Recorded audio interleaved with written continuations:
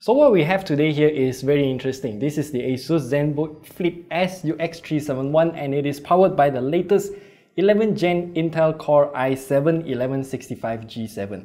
Yes, it is using the brand new Tiger Lake architecture and we are here to discuss about its performance.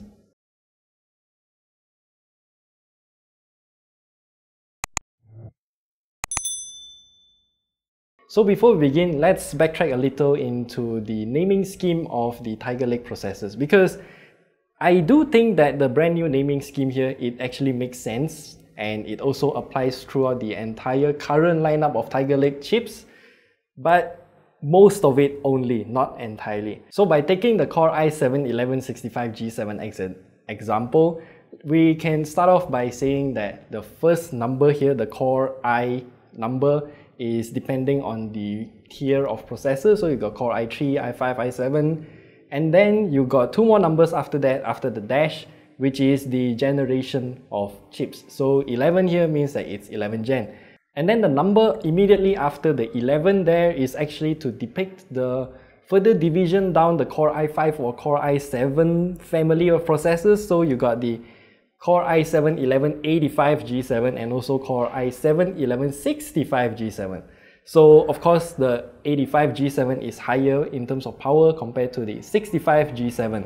And then the fourth number after the hyphen there is to depict what TDP it's operating at, because the brand new Tiger Lake has two different tiers of operating TDP. So if that number starts with a 0, it means it's of lower TDP of 7 to 15 watts. And then if you are using a 5 for that position number, it's operating from 12 to 28 watts instead. And then after that, the G7. The 7 here means that whatever tier the graphical processor is using. This is a bit weird because you got the G7, which is the Iris Xe graphics, and then there's also a G4, which is using the Intel UHD graphics, the non-Iris Xe. And within the Iris Xe itself, you can see that the 1185G7 is using the Iris Xe with 96 execution units, but the Core i5 1135G7, also G7, but it only has 80 graphical units, execution units. I'm not too sure what's going on, but this naming scheme generally applies to the entire Tiger Lake of family chips that are available right now. Okay, so back to this laptop. This is the ZenBook Flip S UX371 with the Core i7-1165G7. And of course, this is a thin and light ultrabook. Doesn't have much space for cooling. And yeah, it claims to be very powerful. So I will be testing it with a few games and also a lot of synthetic benchmarks alongside with some temperature numbers and stress tests in the end. The Core i7-1165G7 is not even the highest powered SoC within the Tiger Lake family, and it has a maximum TDP of 28 watts.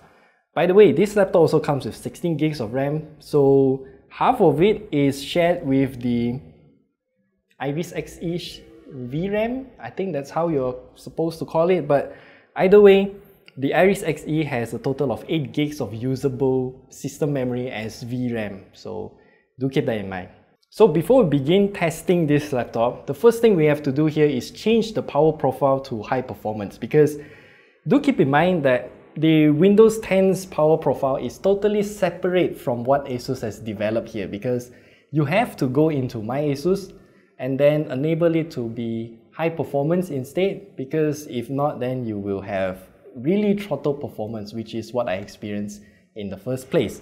So after you've done that, and we can now show you some synthetic benchmarks.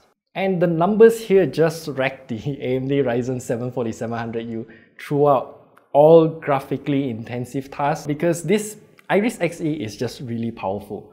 But the CPU part is not entirely fair to compare, because this is only a 4-core 4-threads processor, but AMD has 8 cores and 8 threads. So those multi-core performance will be better on AMD's side, but Intel is still the single-core king right here, as seen on Cinebench R20. Now, what I want to show you here is how great the gaming performance is on this laptop. Remember, this is an ultrabook laptop, and so far, gaming on an ultrabook laptop is kind of a wet dream of many people, me included.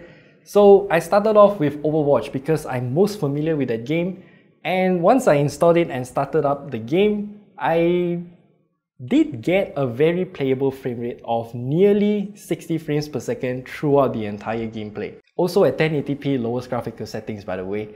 So if I lock it down to, let's just say 45 FPS, then the entire gaming experience would be extremely smooth and there's no sudden frame drops that will take me out of the immersion. And CSGO is the next game that I've tried, also at 1080p lowest graphical settings, and it can maintain well above 60 frames per second, so there's no problem there. And then for fun, I also tried Fortnite on this laptop. So I installed Fortnite, ran it at 1080p lowest graphical settings, and it is also about the same, 60 frames per second.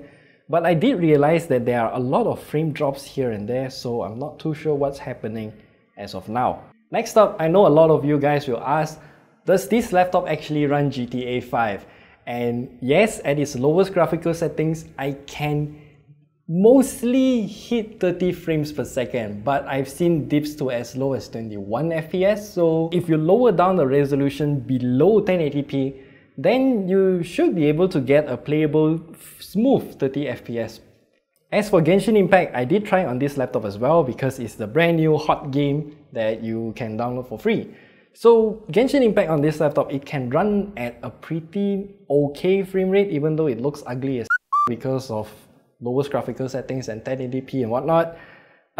It's playable, but also frame dips here and there, so it's not entirely a smooth gaming experience, so do lower it down to below 1080p for a smoother experience.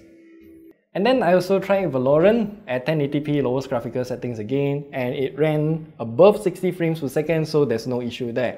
And then for fun, I also installed both Far Cry New Dawn and also COD Modern Warfare on this laptop and then tried running it.